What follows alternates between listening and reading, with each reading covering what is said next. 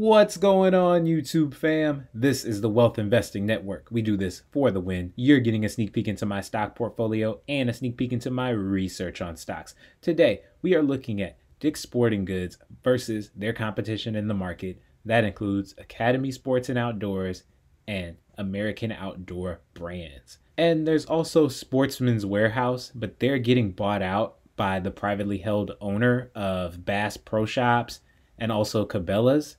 So we're not really going to focus on Sportsman's.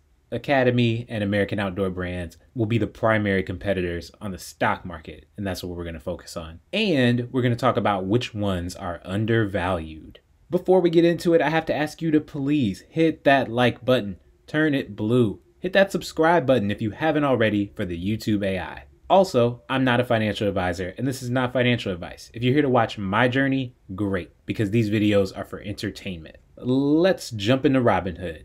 Okay, so we have Dick's Sporting Goods. They're a very popular retailer for sports equipment, apparel, footwear, things of that nature. Dick's Sporting Goods has over 850 stores all over the country. So you don't see a ton of growth on their 5-year stock chart. We definitely see some choppiness, but they do pay a dividend of just over 2%. So you get that nice little thank you in your account. And there's still potential the stock could take off. You could have doubled your money if you had invested in March or April. Their last earnings report showed they had a very strong quarter, and they were strong in both in-store and online sales. Management also sees an opportunity for growth with their private label business. Basically, you could go to their store and get Nike or Under Armour or whatever, but you could also go there and get their DSG brand that they make and could potentially be more profitable for them. So that's great. And this article goes on to talk about the fact that they're well positioned in the long term, despite any near-term volatility. It's also noteworthy that they picked a new CEO after Edward Slack stepped down after 30 years. And yes, their business was impacted by the worldwide health crisis, but they recovered very quickly. As you can see, after Q1, they had stronger than expected earnings. The pandemic essentially just accelerated their online sales growth. And the big question is, what will 2021 look like for them?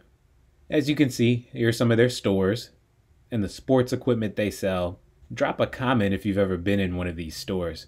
Oh, but wait, I think this is a good time to talk about Academy Sports and Outdoors, because the last couple of pictures I just showed you were actually the inside of Academy's store.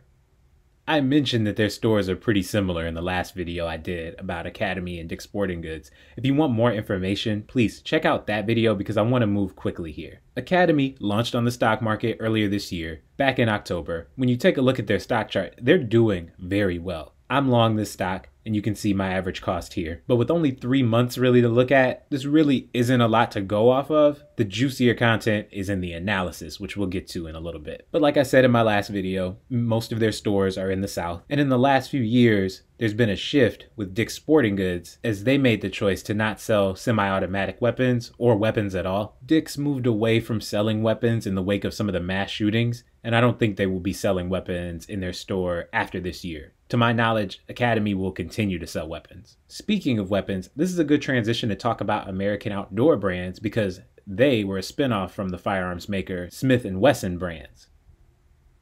And you can see Smith & Wesson Brands here, ticker SWBI. And it might have seemed strange that Smith & Wesson Brands decided to delve into the rugged outdoors industry as a whole, but either way, investors seem to like the idea of them spinning off that part of their brand. And so again, not a ton of information to go off here with the stock chart. So let me give a quick plug to check out Robinhood and check out Webull. They've helped me a lot on this journey. And if you do your research and want to try them, I have links in the description that can help us both get free stocks together. And I'll open mine live in future videos, like I did in this video in the card. Okay, back to American Outdoor Brands. According to the National Shooting Sports Foundation, almost 8 million gun owners were created this year as background checks by the FBI and potential gun buyers soared to record highs in 2020. And I agree with the article that this could drive sales for gear like camping, hunting, and fishing equipment. This could be huge for the stock as well. So let's jump into my quick analysis of these companies. This is just based on rough estimates of what I could find. And I talked in my last video a lot about Dick's Sporting Goods and Academy Sports and Outdoors, so I'm really not going to dwell on it. But as you can see, Dick's Sporting Goods is the largest company, and American Outdoor Brands is a much smaller company. Like I said, it's a spinoff of Smith & Wesson. We've got the PE ratios, or price to earnings. This is pretty solid for Dick's Sporting Goods. The average for the S&P 500 is around 20. And Academy and American Outdoor Brands are growth companies, so that's something to keep in mind. We've got the price to sales ratios, the revenue. And we talk a lot about the price to sales ratio because it represents the multiple, or actually in some cases, the fraction that you're paying, because for every dollar of sales, this is what you're paying for the market cap. And American Outdoor Brands has the strongest revenue growth on the day. But I would give it some time because they did break off from Smith & Wesson brands, so they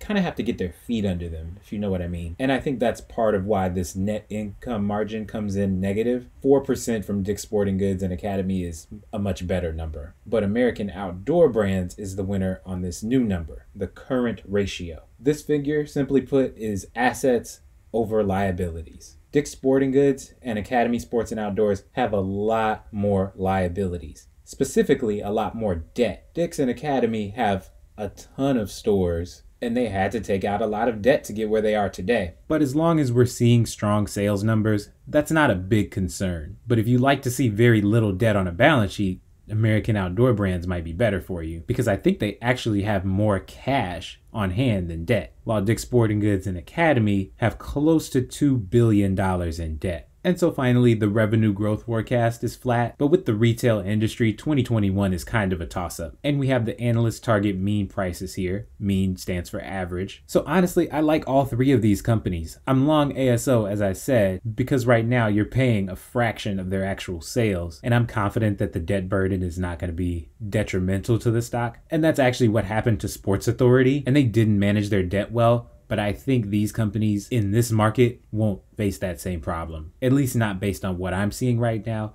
And I think 2021 could be a very strong year for sports, especially outdoor sports. And I'm hoping we'll actually get to a point where we can have the Olympics in 2021. But overall, I think based on the numbers, these stocks are very strong. They're not trading at a high multiple or even a multiple at all, really. So I would declare all three winners. But hey, I'm just a guy on YouTube. If you want to share what you know, drop a comment. I'll try to respond. While you're there, hit that like and the subscribe, because it helps us grow and it helps me provide better content for you. That's a win-win, and we like that here at the Wealth Investing Network. I'm not on social media. This is really just about sharing knowledge on this platform. So drop a comment or send me an email at TheWealthInvestingNetwork@gmail.com. Thanks for watching. Try to enjoy some fun in the sun. See you in the next video.